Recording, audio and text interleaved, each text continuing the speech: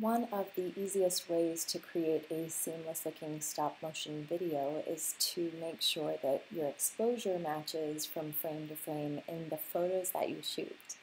So Lightroom has made this really easy for those of us looking to create stop motion videos. I create them for my food channel. Of course, stop motion picture is stop motion picture, but here's a surprisingly quick little trick that Lightroom makes tremendously simple.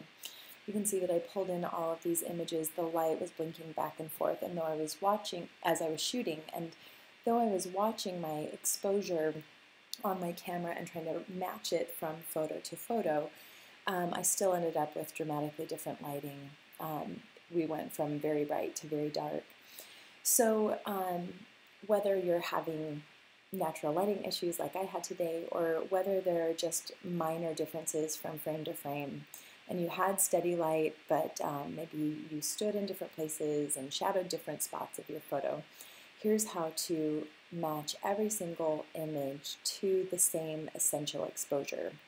And this is truly one of the fastest ways that I have learned to kind of game up my stop motion, because instead of going through every image and trying to visually retool and match the exposure, which can be an incredibly time-consuming process, all you have to do is find an image that you're happy with. So I've added a preset to all of these, and I'm really happy with the way that this image came out. It's about what I was looking for. So I'm going to go here to my library. Again, all of these pictures have been imported and the preset has been applied. So you want to get at least your images into your library.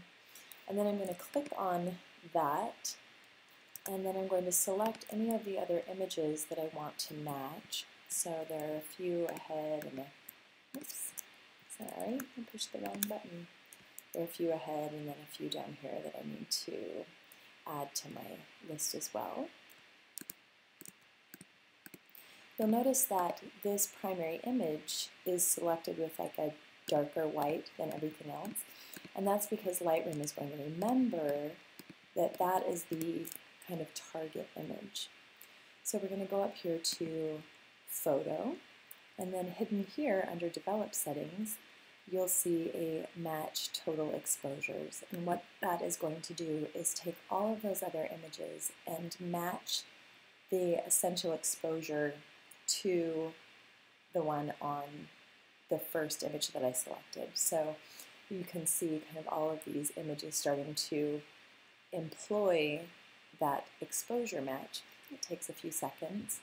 And now when I go in, most of the editing, the exposure editing has been done. Now I have found that one or two will still have to be custom tinted.